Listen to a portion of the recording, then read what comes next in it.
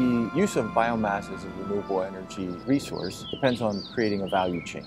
We need to produce biomass material that could be agricultural residues, forest wastes, or purpose-grown crops. As the biomass comes in, it gets transformed into a slate of products. One of them being fuels, maybe chemicals, bioplastics. There's a whole suite of things that could be made, and we need to find the mix that makes the economic sense.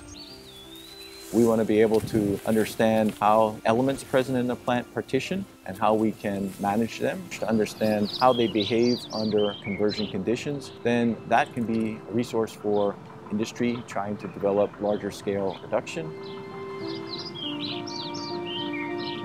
One of our current projects is funded by the Federal Aviation Administration, exploring pathways for tropical biomass resources to be used for alternative jet fuel production. We are collaborating with Washington State University, MIT, Purdue, Penn State, and the University of Tennessee. The resources for alternative jet fuel production are diverse, ranging from oil seeds from the pongamia tree to urban wood wastes coming from the construction and demolition industry. Air transport is important to Hawaii's economy, and it doesn't lend itself to electrification. Alternative jet fuels then become very desirable. Depending on the location and the plant material, less than 10,000 acres could produce enough material to service a single conversion facility. In the case of electricity, sufficient to support perhaps 10% of Maui's electricity grid.